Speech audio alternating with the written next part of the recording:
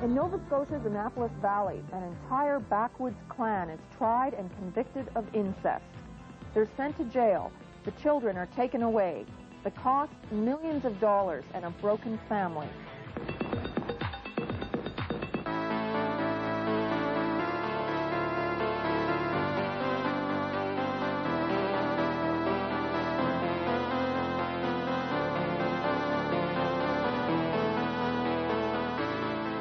I'm Joan Melanson. Tonight, a special documentary prepared by CBC News reporter Claude Vickery. He's followed this story since it first broke 2 years ago. Here's his report on the Golers, the untold story. This man is 57 years old. He's poor. He can't read much more than a comic book. Borderline retarded. That's what a psychologist says. He spent the last 4 months in jail, and he still doesn't know why. Well, I realized a little bit, but I don't know if it's anything, I don't know too much to learn, because I didn't do anything to learn it. I just live day by day like I always did. That's all I done. I never done anything wrong with anything. Is this going to make any change in your life, having gone to prison? Well, I remembered and all that, what I done, but I don't know to go or... Can't learn much more than you learn, because I didn't do anything to learn by. In jail, they called him a pervert. That's because he's one of the Golers, the family clan from the South Mountain that was jailed for sexually abusing their children. Inside the house, the matriarch of the Goler Clan, Stella Goler, reads a letter from her son. He's still in prison, 2,000 miles away. Dear Mom and Dad, just a few lines to see how you all are. I am okay, Mom. Just hurt so much of the way them kids lied on us and put us all away. Mom, I miss you and Dad and our little church and all of our friends back home. I wish this mess was over and we were all home again as one happy family. Mom. What did the RCMP do to this family? He broke my family all to pieces. Them cops did. In New Minus. He come here and got them boys when they wasn't guilty. In the Annapolis Valley of Nova Scotia, the name Goler has become synonymous with inbreeding, incest, poverty, and ignorance. 15 members of this backwoods clan have been put in jail for sexually abusing their children. The children have all been taken from their parents and put in foster homes. Tonight on Inquiry, we'll look at the Goler family and the heavy price they had to pay for doing something that's been a way of life around here for generations. Every spring, the Apple Blossom Festival is celebrated throughout the Annapolis Valley.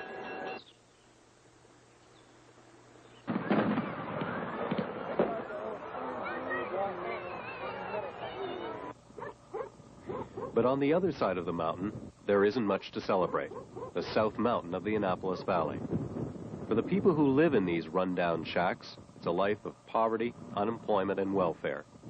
These houses are just a few minutes away from the town, but it's a world apart.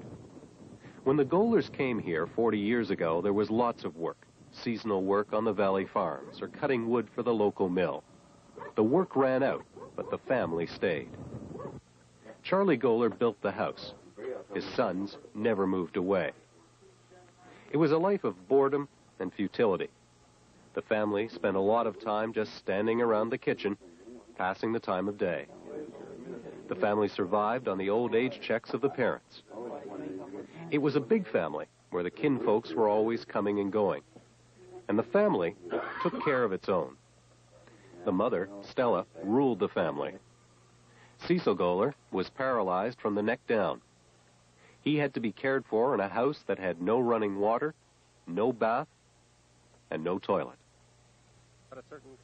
Cecil's youngest brother, Cranswick Goler.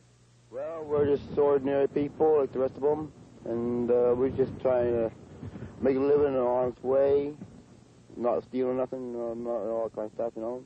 We don't steal, and just try to do an honest living like the rest of them. All right, you bet, but I will come.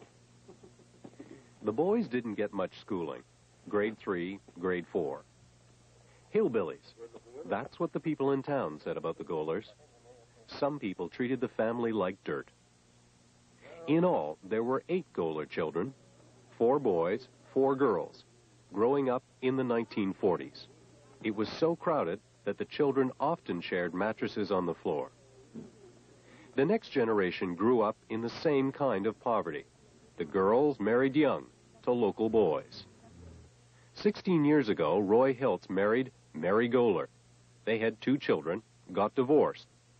Later, he married Mary's sister, Stella Goler. This is Hazel Pinch. Her brother married a Goler. Her father married a Goler. And she, too, married a Goler, Willie Goler, who lived next door to his parents. We never borrowed nobody. They never borrowed us. So, it's just more or less we kept to ourselves. The Golers' isolation ended abruptly 2 years ago. A 14-year-old girl ran away from the family, and she wasn't going to come back.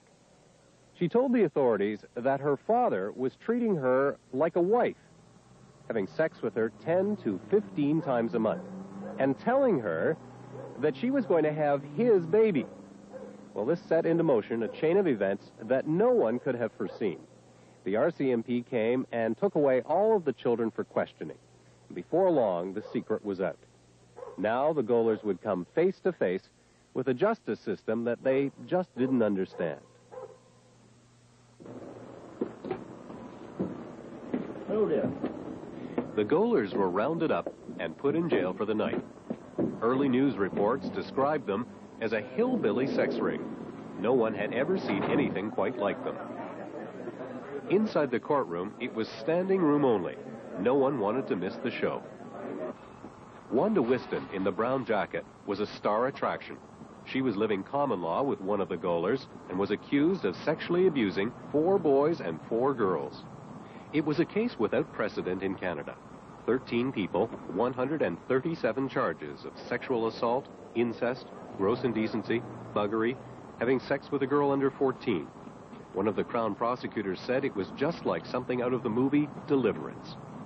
Later, 2 more women would be charged, bringing the total number of defendants to 15. The cases would eventually involve a dozen defense lawyers, most paid for by legal aid.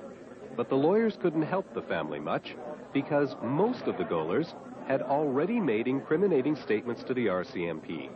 All the legal aid lawyers could do was to plead the Golers not guilty and arrange for bail.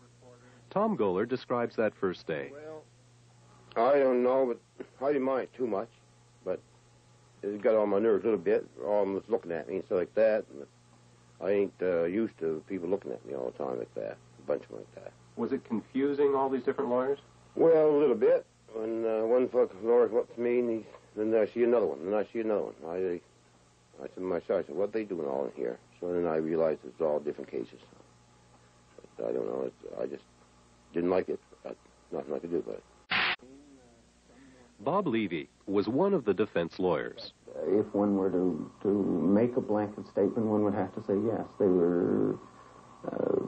They're just totally on another planet, totally unable to have the slightest idea in the world what was happening to them in the court process. They could define it in terms of they're charged with something, but in terms of being able to appreciate any of the more basic things of what was happening to them, I'd have to say that their level of appreciation was very, very low indeed. The Golers were released on $500 bail and ordered by the court not to have any contact with their children. A dozen children, ranging in age from 6 to 14. The children were taken away for good. It was just an ongoing, terrible situation for the children. Garth Gordon was a lawyer for the Children's Aid Society. He says that the Golers did know the difference between right and wrong. The information that has come out is that in some cases the offenders posted children as lookouts to keep guard while they were performing the offenses. And other information that came out indicated that children were threatened and beaten in some cases to remain quiet. And in other situations, it became apparent from the children that they were offered gifts if they remained silent. For months after the charges were laid, the Goler case was the talk of the town.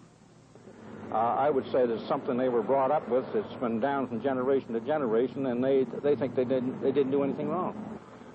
Oh, they may have known it was wrong, but they done it so high. Nobody ever told them different. It's an awful thing, and I don't condone it at all. I think those people should be all given everything the law can pass out to them. It's gross. Well, I mean, those kids, it's terrible. I mean, those kids didn't even know what was happening to them, really, and it's a shame. It shouldn't be happening. If they're found guilty, do you think they should go to jail, the Golers? I think so. I mean, they say some of them aren't even in their right mind anyways, but if they're guilty, they should go. However, there were many people in the Annapolis Valley who felt that the Golers had been punished enough by losing their children. Now, they needed help. They shouldn't go that hard on them. They shouldn't send some welfare workers in there maybe to straighten things out. But as far as putting them in jail, that's kind of crazy because they've been doing it for years. They just need to be straightened out on it. I don't know. Jail just not the place for them. I think they should be sent into an institution somewhere where they get, more help. Lawrence Kelly was one of the people charged in the Goler case. His brother was married to one of the Golers, and Kelly was accused of having sex with a 12-year-old girl. Like most of the Goler clan, Kelly had never been in trouble with the law before. He has a grade 3 education, can't read or write very much, and he's lived in this one-room shack ever since he was born, 52 years ago. Kelly lives alone. His only company is an AM radio. Need my dinner. What do you got for dinner? Some bread and tea. Kelly can't afford luxuries like indoor plumbing because he's on welfare for most of the year. He never complained. He kept to himself. A local housing official says it's this kind of grinding poverty that's the root cause of incest.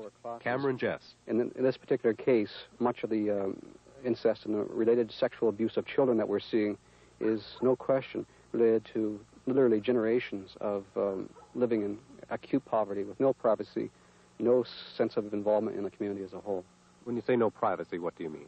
Well, I mean like maybe 2 adults, 3 or 4 children sharing one bed, that kind of situation. Often sharing one bed because that's the only way of keeping warm. It is not hard to envisage how these things can happen when people live under those conditions and become so despairing of improving their lot and so cut off from the community as a whole that they literally no longer have any set of values which protect them, shall we say, from that kind of behavior. In recent years, upwards of 20 people have been living at the Goler homestead. Aunts and uncles, nieces and nephews, brothers and sisters. Marjorie Goler.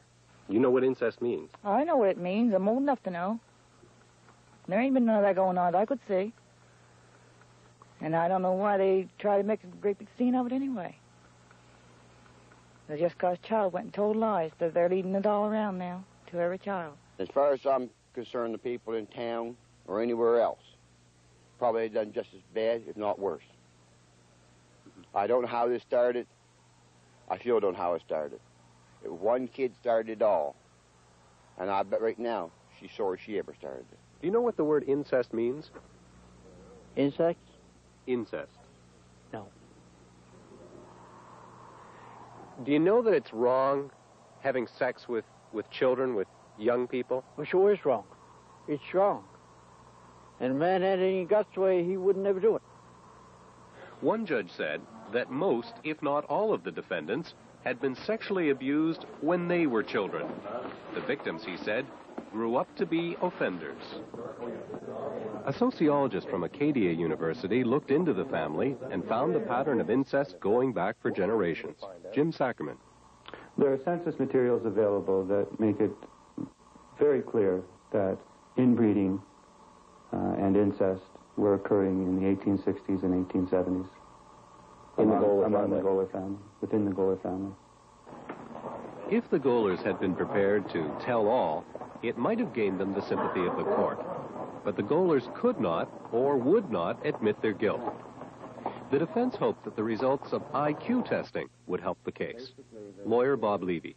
The testing that we had done would indicate that they're borderline retarded. As a general rule, some more so than others, but basically that as a class, as a group, they were borderline retarded, operating in the bottom 1 or 2% of the population in most of the areas tested, all or most of the areas tested. Next to no formal education, grade 2, grade 3, grade 4 or 5 at tops, and next to no ability to read, very little to no understanding of what the court process was about, what the criminal process was about. But as that court process dragged on, the Golers had to endure the insults of the community, the wisecracks, the dirty jokes, the obscene phone calls, people driving by shouting insults. We've been getting all kinds of dirty names called by here at nights and a bunch of foolishness, I guess I would call it. What are they shouting out? Well, they call us all kinds of dirty names, like perverts and different kinds of dirty names which I won't repeat. And I don't think there's no need of it, really, but we're not convicted yet. If it was convicted and all that kind of stuff, I would say it'd be a different story. But I can't apparently say there ain't no need of it yet. The defense hoped that the court would put the Golers on probation with some sort of compulsory psychiatric counseling. The defense said there was no reason to put the Golers in jail because they were no threat to society or to their children. By this time, the children had been taken away for good. However, the Crown prosecutor insisted on heavy jail terms. The Crown's reaction, I say with the greatest respect, was wanting a pound of flesh. If thine eye offend thee, cast it out. They wanted to cast them out. They didn't want to deal with the fact that these people were human beings, with the fact that they would someday be returning to society. I think they wanted revenge. Through it all, the Golers never showed any remorse. And the Crown prosecutor said that the Golers could not benefit from psychiatric treatment because they would not admit that they had a problem. To make matters worse, the Golers tried to take back the statements they had made to the RCMP on the day they were arrested. Roy Hiltz. When they started questioning me, they had me nerved up so bad my head felt like that big. And I didn't know what I was talking about.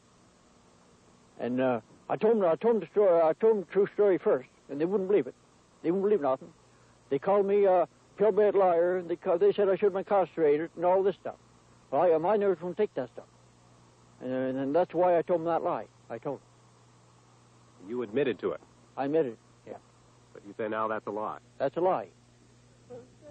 St. Clair Jodrey was accused of having sex with a 12-year-old girl. This is the closest he ever came to admitting it. I didn't know at the time what to think. How can you think when she comes on to you? There ain't much you can do, have you? Somebody comes on to you, there ain't much a person can do. After a while, you got to give up and do something. In the midst of all the denials, some of the Golers took up a sudden interest in religion. And Willie Goler, who had never let his children go to Sunday school, was now talking like a born-again Christian. Willie, the prosecution has suggested that this whole interest in religion and whatnot, that it's some kind of a con game. How do you respond to that? Jesus is not a con. It's not a con game. Jesus is our Savior. Jesus is up above. I got baptized to believe in the Lord and to believe in this holy book. It's not a con game. There's a whole bunch that's baptized, and they believe in the Lord. For the first time in their lives, some of the Golers were going to evening Bible study. On Sundays, they went to Sunday school. Some people in the local church were suspicious, but others felt it was the Golers' way of finally showing their remorse. At the same time, a local preacher, David Long, was coming to the house to pray for Cecil Goler, the crippled brother. Dear Lord Jesus, we would ask that you would come into this house this day, Lord, and be with Cecil, that you would lift him up, heal these crippled limbs, and, Lord, make him walk, make him talk. Lord, we know that he loves you, and we would ask that you would just speak to him in a very special way. Lord, we just know that we ask this in your name. Amen. How do you think the community has treated this family here? Well, as I see it, they've more or less been sort of left out, left to themselves. And I think that it was a mistake.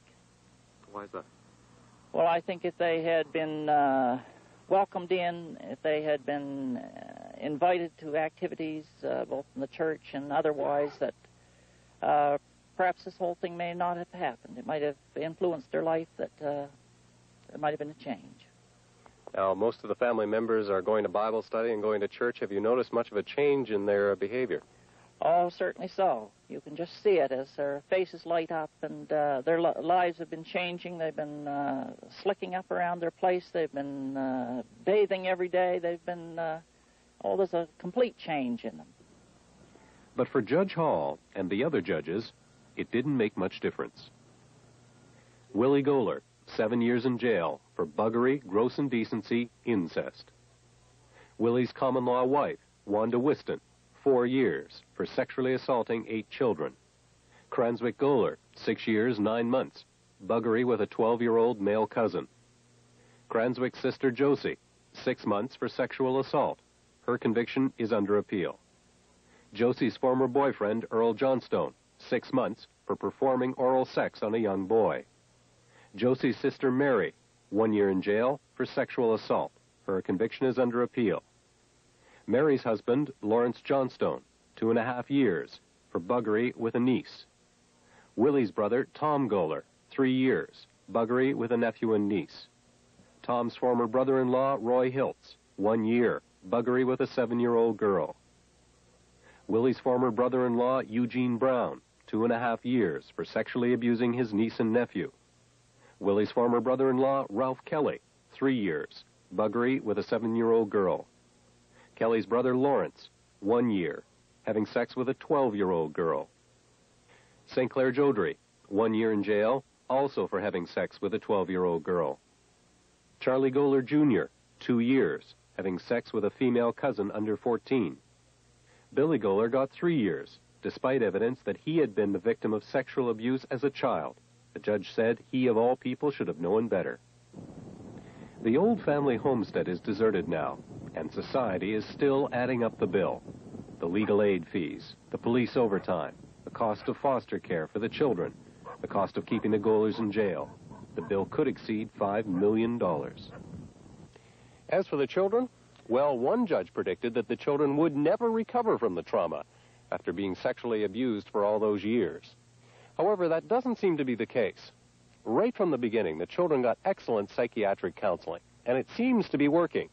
Family and Children's Services says that the children are making an excellent recovery. 5 of the children have been adopted by families here in the Annapolis Valley. 5 of the children are in foster homes. However, the 2 oldest children, both teenagers, have had a lot of trouble in their foster homes, and in time they may end up back here. However, for the most part, the children seem to have a much better life. They've gone from a life of poverty to a life of relative affluence, a middle-class life. Now they have a future. However, it's a different story for the adults. 8 of the Golers are still in the Kingston Penitentiary, in protective custody. By and large, they are not getting any psychiatric help. They are described as model prisoners, but they probably won't get early parole because they still won't admit their guilt. 5 of the Golers are out of jail now. They're drifting back to the South Mountain to try and pick up the pieces. But their lives will never be the same again. Cecil, do you like your new home? The government built a new home for Stella, her husband, and Cecil. And for the first time in their lives, they have a house that's warm in the wintertime. It may be 1989 before the last of her 3 sons is back home again. No. If these people have any more children, the authorities will probably take them. Children's Aid will be keeping a close eye on the Golers. As far as society is concerned, the case is closed. The Golers have paid a heavy price, and they'll go on paying